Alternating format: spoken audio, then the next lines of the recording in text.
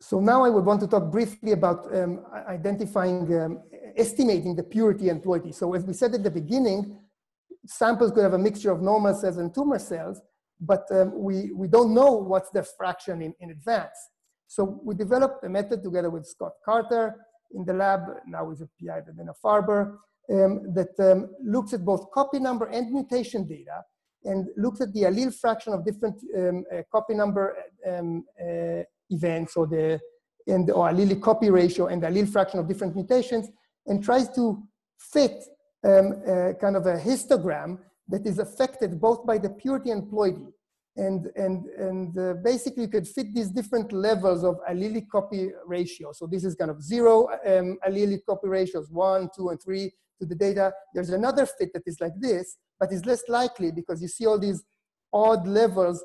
Most of them don't have any copy event in them. Or you could fit this one, which is also not like likely because you are not explaining these copy ratios. So this is the most likely fit with these mutations or these copy number changes being subclonal copy numbers. So they're in between integer copy values. So we use this method to estimate the purity and ploidy of different samples. Then we could use this, once we estimate the purity and ploidy, we could then estimate the CCF, the cancer cell fraction of every mutation. Most mutations are clonal, and this is what we call 1, but other mutations are subclonal. And since we have a discrete number of reads supporting the mutations or the copy number changes, we don't know exactly what is the CCF. We have a distribution. But for every mutation, it's a distribution. But now we leverage the fact that cluster has clones in it, and all the mutations that are shared across the clone should have the same CCF.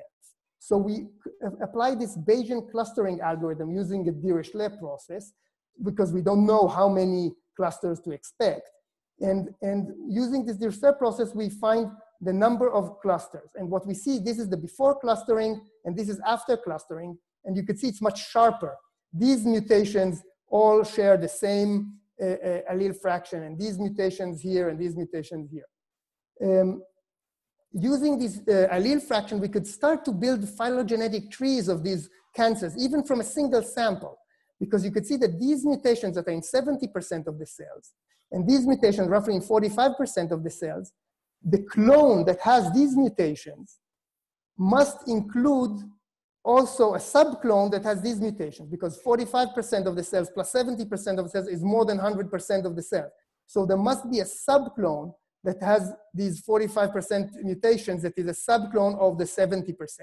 So even from a single sample, we could start to do that, build this phylogenetic trees using this what's called this pigeonhole principle. Then we extended this to two-dimensional space. And these again are the uncertainties of single mutations of events, but we could apply this clustering in 2 dimensions.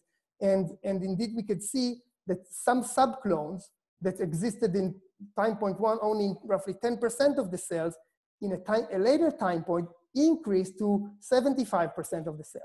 So these clones, we could start using these 2 time points, we could start to learn dynamics of the cancer, clones that are growing and clones that are decreasing.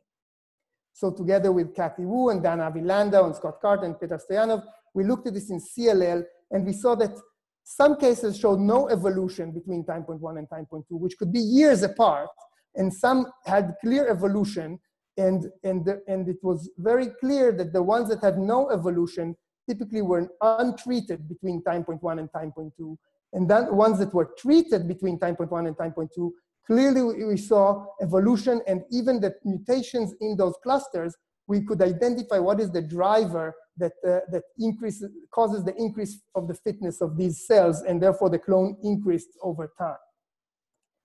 Now we extended this to algorithm to analyze multiple samples, because the way it was written before, it couldn't really extend. So now we have a much more efficient way to analyze multiple samples from the same patient and really understand the timing and evolution with this package that we call phylogic NDT for n-dimensional phylogic and timing. And you could read about it. It's available in GitHub. You could read it in this bioRxiv, and it was used in 2 recent publications one in CLL and one in part of this pan-cancer analysis of whole genome to study the evolution of cancer. And this package is developed, spearheaded by Ignati Leschner in the group. So I'll stop here if there are any questions.